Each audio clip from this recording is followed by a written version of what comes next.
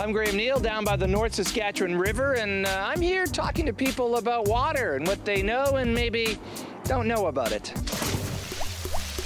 Describe to me what a watershed is. A place for employees to go to that work with waters. Is it where we store our fresh water? No? Watershed, hey? What do you think? Nothing. Watershed. Well, you can't phone a friend. Give me a guess. I would assume that's probably where water is. In a shed? Do we have a shed full of water is what we're wondering. Is that what it's saying? Graham, I gotta tell you, it's not a building. It's not a building. Okay, it's just sure. a word. You thought you'd get me there, though. From Edmonton's perspective, our watershed is all of the land, lakes, creeks and rivers that drain into the North Saskatchewan River. Essentially, you can think of it as the headwaters in the Rocky Mountains all the way to the water that exists in the city limits.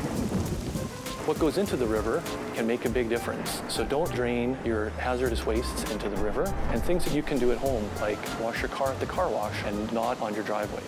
We like to think that a healthy watershed is a healthy river, and a healthy river is a great place to start for producing safe drinking water for our consumers. Find out more at EPCOR.com.